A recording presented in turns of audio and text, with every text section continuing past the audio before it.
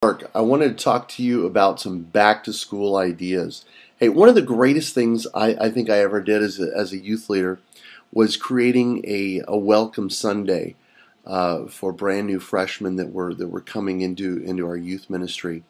I kind of took my leadership kids, sophomore, juniors, and seniors, and just crafted a little Sunday afternoon scavenger hunt. And what I do is I break up with my leaders, some of those leadership kids with small groups of freshmen. So, 2 or 3 freshmen would be with, 2 or 3 upperclassmen, and we just kind of do a fun little scavenger hunt and pizza.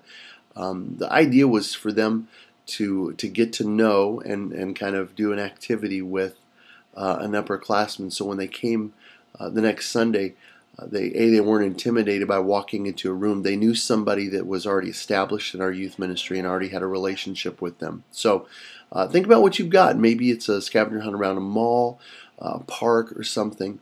But maybe take that first Sunday and not just have a welcome, we're glad you're here, but take some time, invest some pizza and some gas money, and take them out and invest in some relational time with those kids, with other upperclassmen and other kids in your group. I think it'll really pay off.